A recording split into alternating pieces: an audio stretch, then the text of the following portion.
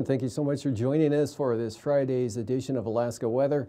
I'm Dave Percy, a meteorologist with the National Weather Service, and I'll be hosting today's show.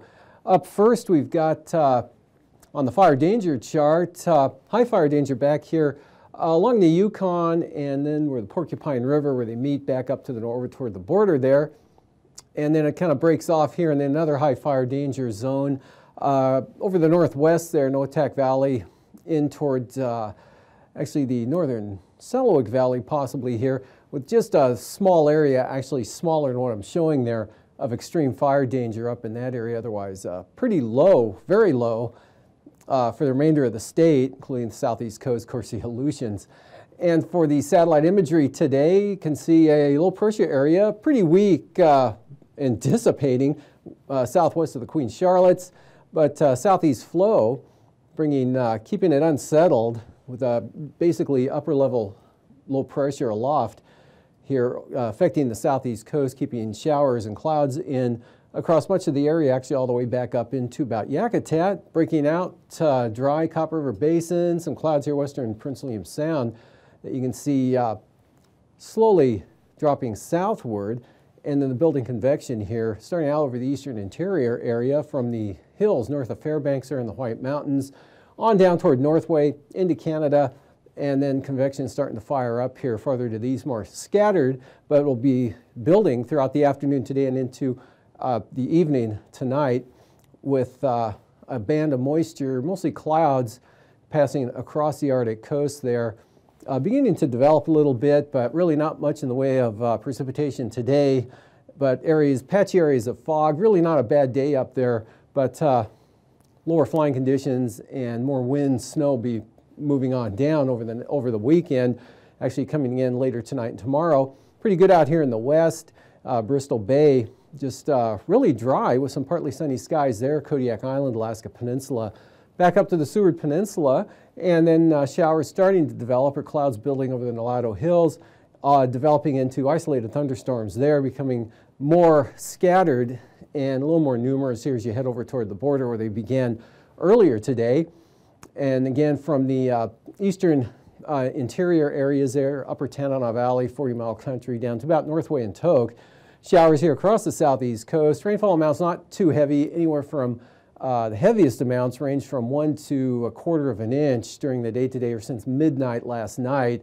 And other areas either didn't get anything at all or had just a few hundredths of an inch, like Petersburg just picked up 2/100ths of an inch precipitation, while Klawock had 1/1500ths, for example, and Cake about 2/10ths of an inch.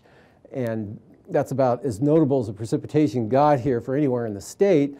Isolated showers there around Nikolsky, basically the outer edge of this cloud shield associated with that front here down to the south, just beginning to affect the area there. But basically variably cloudy, mostly cloudy across the Aleutians with light wind. No storminess at all out here in the Bering Sea, just high pressure back up toward the Russian coast. For tonight, ridging eastward there across the North Slope and the Arctic coast. That's ahead of this system. Will be dropping southward here late tonight and into tomorrow. Weak low pressure over the eastern interior there. Thunderstorms and showers both on the decrease this evening. And dry south central Alaska, south of the Alaska Range. Could be some evening showers over the Talkeetnas. Otherwise, patchy fog possible in Cook Inlet, as well as either side of Kodiak Island, and showers on the decrease here over the Panhandle, especially the central areas. And hanging on in the south there due to upper level low pressure actually associated with that system just to the south, and a chance of rain or drizzle there for the eastern Aleutians. A little bit better chance than what you saw today there as more moisture tries to nudge northward on the north side of that front. Otherwise, just low clouds, fog, drizzle here over the Bering Sea, light winds, basically east-northeast flow, light winds out over the western Aleutians there. no gradient at all. And you can just see the next system beginning to push precipitation field onto the chart late tonight. And that advances a little bit, the front just making the edge of the picture tomorrow afternoon, but really not affecting the western Aleutians, except those winds probably swinging around to the southeast late tomorrow afternoon, picking up about 25 knots or so. And then this system coming down on the Arctic coast, bringing definitely an increase in the winds, snow, especially the eastern areas there of the Arctic coast. Could see gusts tomorrow afternoon, tomorrow night, with this swinging through as high as 45 miles an hour. Over toward Barter Island, Kaktovik, really east of New Wicks, you'll see the strongest winds, 25 to 35 miles an hour, with the heaviest precipitation over in that area as well. Otherwise, look for increasing rain and snow to the south, mixing with snow and the colder air back to the north. They'll be mostly in the form of snow. Thunderstorms again along this trough here from the eastern interior, right on into the northern Kuskokwim Valley, possibly the western Alaska range, but generally a nice day here for south central Alaska. Could be a risk of a shower along the coast range in the afternoon, but mostly sunny skies. Cook Inlet, Manaska-Susitna Valley, Prince William Sound, Kodiak, Bristol Bay. Back here between this trough and that system, pretty nice conditions there with some partly sunny skies at worst. And then low clouds, fog, and drizzle, light winds for the Aleutians. Chance of rain now expanding up along the south side of the Alaska Peninsula with this system, staying mostly to the south. And showers again here over the southern southeast coast and increasing here over the northern areas. Batch of moisture sliding southwestward. We'll increase those showers tomorrow afternoon, definitely tomorrow night. The whole area kind of wrapping in to an upper level low, so it looks pretty wet for Saturday night into Sunday. Starting to improve in the afternoon a little bit, leftover moisture here, but still a trough. So decreasing showers in the afternoon, maybe a few sun breaks, and that's about as good as it gets. And then this blowing snow up to 6 inches of new snow on the north slope of the Brooks Range area at the most by Sunday afternoon. Otherwise, lighter amounts back to the west and milder with rain showers possible. Mostly sunny there. No attack. Kobuk Valley areas into Selawik Valley's chance of showers Norton Sound along this band of moisture, which becomes an area of rain and pretty widespread showers and thunderstorms again from about the White Mountains north up to around Eagle, and then scattered showers down along the Alaska Range area. But sunshine, south central Alaska, Kenai Peninsula, Cook Inlet, Susitna Valley, Kodiak, a sunny day coming up for Sunday. Chance of showers here lingers along the Alaska Peninsula, and high pressure still controls the Bering Sea, holding that storm back out to the west. And for the low temperatures tonight, 40s to lower 50s over the interior, upper 20s, mid to upper 20s along the Arctic coast, and 40s, lower 40s Aleutians, mid 40s give or take for the Panhandle. Highs tomorrow afternoon in the mid to upper 50s there, and 65 to 72 south central Alaska, Susitna Valley areas, 65 to lower 70s again here from Fort Yukon down into the Kuskokwim Valley, cooling into the mid 60s along the Yukon-Kuskokwim Delta, mid 40s for Nunivak Island, upper 30s St. Lawrence Island, highs barely getting above freezing for the Arctic coast, and lows upper 20s to near 30 for the Sunday morning lows, with 45 to 50 here in the central interior, upper 40s to the lower 50s, southern Alaska, and for the highs on Sunday afternoon, lower to mid 30s again here, central eastern Arctic coast, warmer back to the west and southwest there. Kotzebue 51 for the high, 56 in Ambler, otherwise 39 the high for Anantuvik Pass, but Arctic Village will be up to 47, lower 60s there around Fort Yukon. Near 70, northern Kuskokwim Valley there from Tanana on down to 65 there at Iliamna.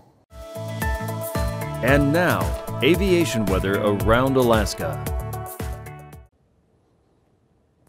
Our first flying weather graphic showing good VFR here from the Yukon all the way out to the northern Bering Sea, St. Lawrence Island, and IFR there, central Arctic coast eastward, and then coming inland a little bit there to the south over the north slope. Otherwise, Prince William Sound looks like they'll start out IFR tomorrow, as well as Bristol Bay off the coast, south side of the Alaska Peninsula, moisture coming up, threatening that area with some IFR, widespread IFR, central western Aleutians, VFR for the Panhandle, and that continues into Saturday. Now some moisture coming in from the northeast, that'll increase marginal VFR over the northern southeast coast there, especially the upslope areas to the north, and marginal VFR eastern central North Gulf Coast, improving over Prince William Sound. and good VFR over the interior with thunderstorms once again developing, scattered here along the Alaska Range. And the White Mountains look like the most, has the greatest chance of seeing any thunderstorm activity tomorrow afternoon. Bering Sea, Pribilof's IFR, Atka Island IFR, kind of ADAC on the edge, IFR for the Western Aleutians. And for Sunday morning, widespread IFR, that cold trough dropping down from the north right up to the crest of the Brooks Range here, possibly spilling over. I think it'll be north along and north of the mountains there across all the North Slope and Arctic coast, socked in with IFR, socked in with VFR here south of the Brooks Range all the way down to Kodiak Island, but marginal VFR down towards Sitkinak Island with IFR right at the door.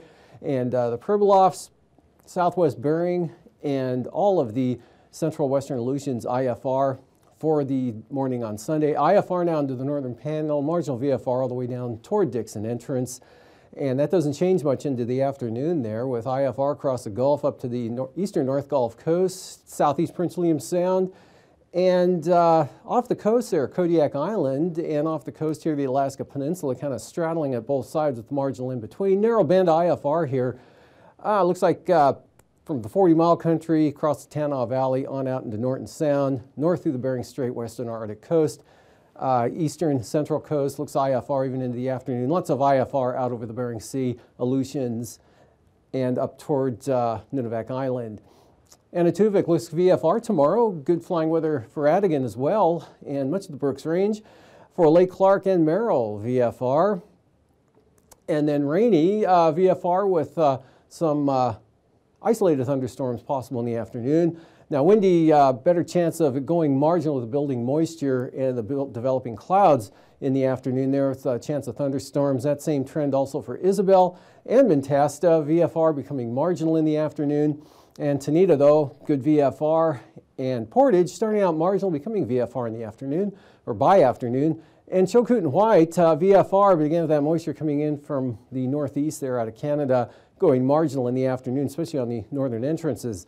And for freezing levels, cold air pushing southward, northerly jet there, 2,000 feet down to the Brooks Range now. Otherwise, about 6,000 feet central and southern interior, 4,000 feet with that upper low there, especially off the southern southeast coast.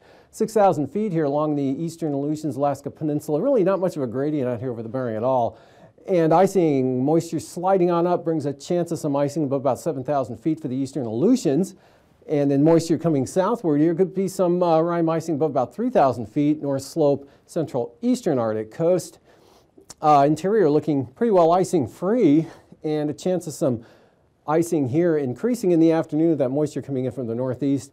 And then also the southern southeast coast, mixed icing chances there with that upper level low hanging in the area.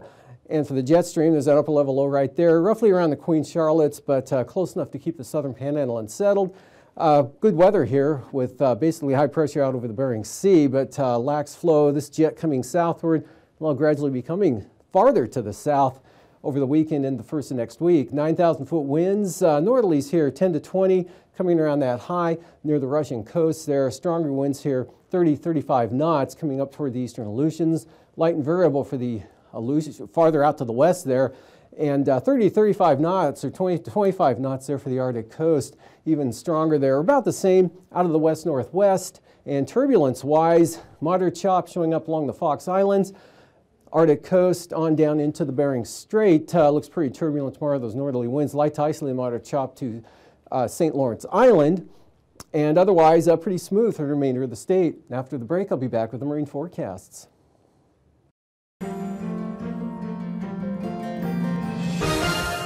Thanks for joining us for another edition of Alaska Weather Facts. I'm meteorologist Dave Snider, and today I'm privileged to introduce Dr. Uccellini, the Director of the United States National Weather Service. Welcome back to Alaska, sir. Thank you, Dave. Glad to be here. Thanks. Prior to being the leader of the National Weather Service, your work included an extensive look at snowstorms across the northeastern United States. These are the types of storms that can bring some of the country's largest cities to its knees. Tell me a little bit about your fascination with snow. Well, as far back as I can remember, I've always been interested in weather, growing up as a kid on Long Island, New York, and was particularly fascinated by snowstorms, why they occurred. The distribution of snow was very varied across the entire region, the rain-snow line. all those things fascinated me right from the get-go. And I was interested in knowing how they worked, how the forecast worked, or more often than not, didn't work one way or the other. And that drove me, that interest continued to build and drove me through high school right into college, wanting to be a meteorologist. Okay, that's a fascinating story, and I think every meteorologist has a weather story like that in some way. Right. Due to Alaska's size and proximity to the North Pole, sometimes it's difficult to detect and analyze the weather patterns over Alaska. What's the National Weather Service doing to improve that weather detection? Well, observations in this type of environment is a big challenge, whether it's from space or from what we call in situ observations from the ground or within the systems.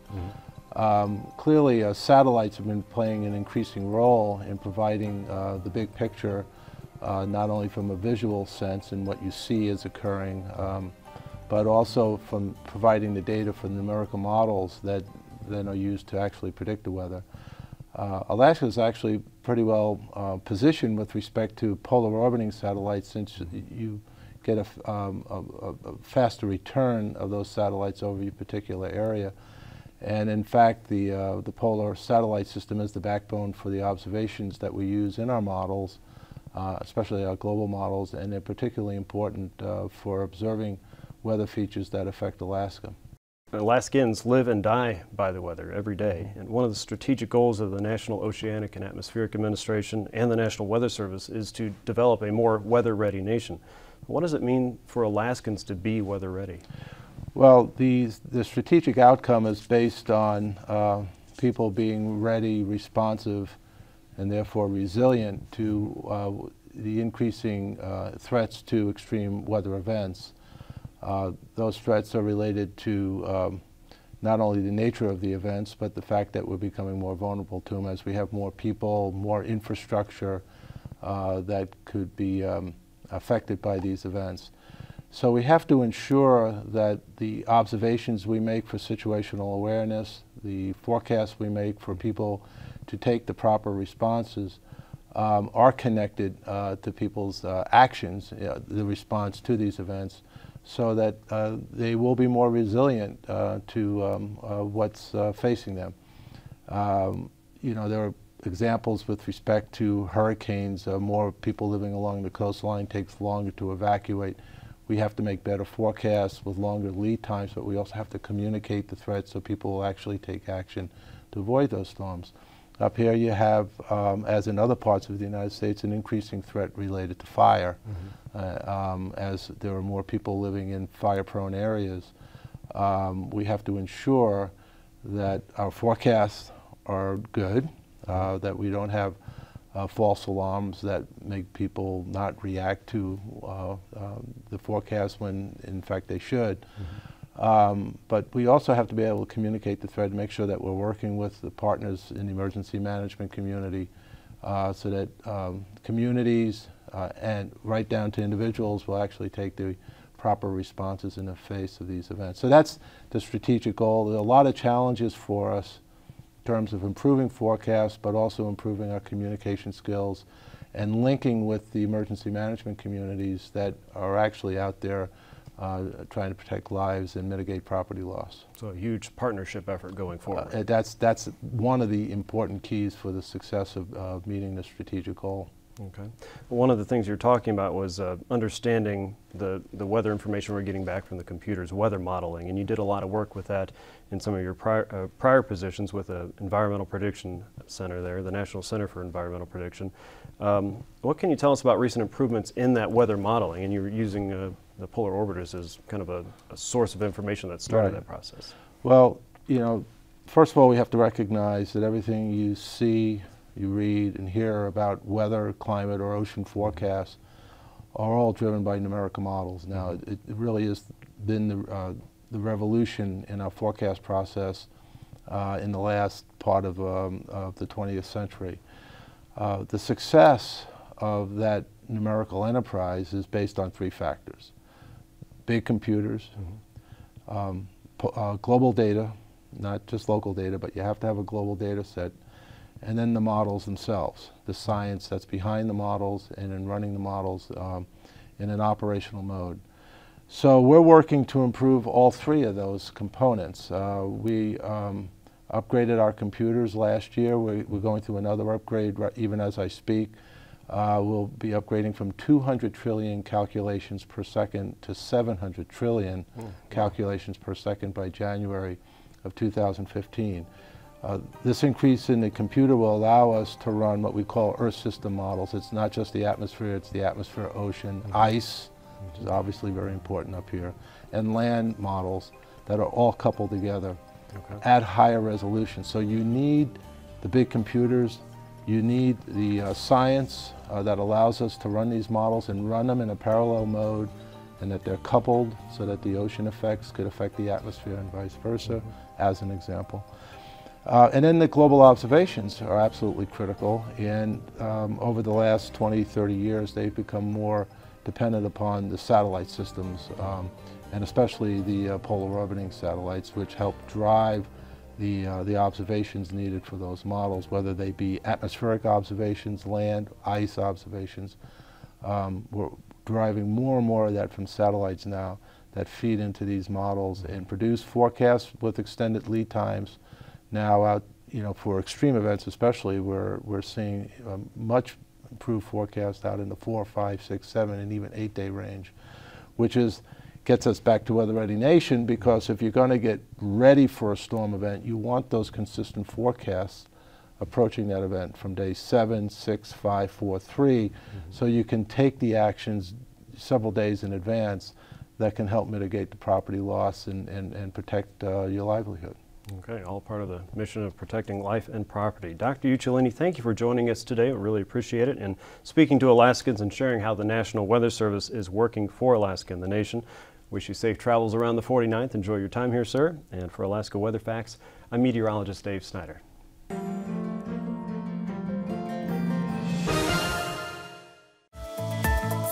And now, marine weather around Alaska. Welcome back. Looking at today's sea ice analysis, about the same as yesterday here. Ice-free out across the Chukchi Sea and in toward just north of the Point Barrow area. And not a lot of change, but maybe 10 more miles of retreating here back to the north a little bit over the next 5 days. Marine forecast, northwest at 10, south coast of the Panhandle, seas just 5 feet, west-northwest at 15 up to the north. South winds 20 in the afternoon for northern Lynn Canal, otherwise southwest 15, Stevens Passage, south 10 for Clarence Strait with 3-foot seas. Outlook for Sunday, west winds 15 knots here, 4 to 5 foot seas for all the coastline. Southeast 15 for Clarence Strait, south at the same speed there for Stevens Passage. A little windier, Lynn Canal, south 20, sustained, 4-foot seas, gust, gale force gusts, 35 knots. And for Prince William Sound, light westerlies tomorrow, light west-southwesterlies here for all of the North Gulf Coast at 10 knots with 3 to 4 foot seas. Southwest at 10 for the Barren Islands, 3-foot seas, same thing for Kamishak Bay. Southern Cook Inlet, south at 15 in the afternoon, southwest 15 in the afternoon for Northern Cook Inlet with seas just 3 feet. And for Sunday, south winds 10 to 15 here for Cook Inlet, southwest staying light for Kamishak Bay, and southwest at 15 for the Barren Islands, right up along all of the North Gulf Coast. Pretty uniform wind pattern coming up on Sunday there. Winds stay light in Prince William Sound. And for Bristol Bay, east winds at 10, turn northeast here on the Bering Sea side of the peninsula. But on the south side, east winds 25 knots, small craft advisories there, but Castle Cape to Sitkinak down to 15 out of the southeast, southwest 15 for Kodiak, Shelikof Strait.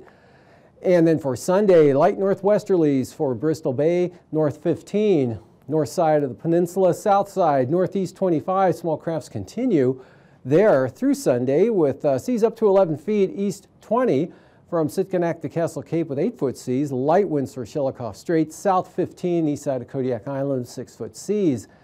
Western Aleutians in the afternoon, latter part of the afternoon, coming up to 20 knots out of the southeast with that next front farther off to the west. Otherwise, northeast 15. Northerlies 20 to 25, Adak and Atka. Windier, small craft advisories For all the Fox Islands, north to northeast, 25 to 30 knots, strongest on the Pacific side of the islands, with seas highest there as well, 12 to 14 feet. And for Sunday, northerlies 20 to 30 knots there.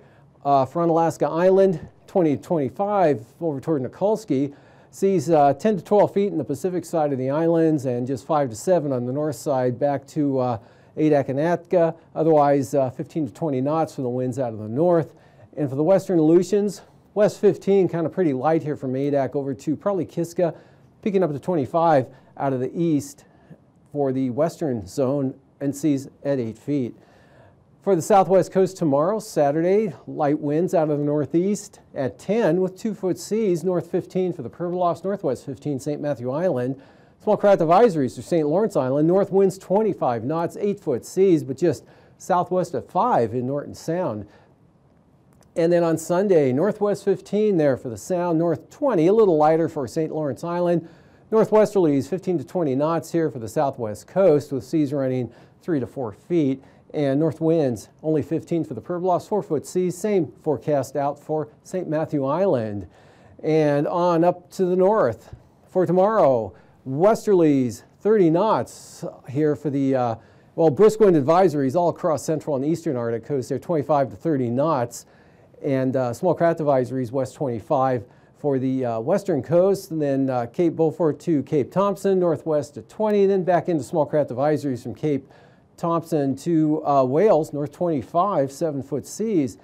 And then for Sunday, northerlies 20 knots from the Bering Strait up to Cape Beaufort, northwest 20 in the western coast, and small craft or brisk wind advisories continue for the central coast all the way to Demarcation Point. Strongest winds will be over in this area again with some much higher gusts as well, especially tomorrow night and early Sunday on the east side there. But that's well, the strongest winds will be. And for tonight, again, diminishing showers here over the eastern interior down to the Alaska Range. And then for tomorrow, here comes the snow and blow up there along the Arctic coast, heaviest on the east side. Thunderstorms again along that trough in the interior. And for Sunday, still kind of showery and unsettled for the Panhandle, snow eastern Arctic coast. Thanks for joining us. These forecasts are for planning purposes only. Call 1-800-WX-BRIEF for a formal pre-flight briefing. Always file a flight plan before you go flying. The U.S. Coast Guard Auxiliary urges you to leave a float plan with a friend or the harbor master before you go boating.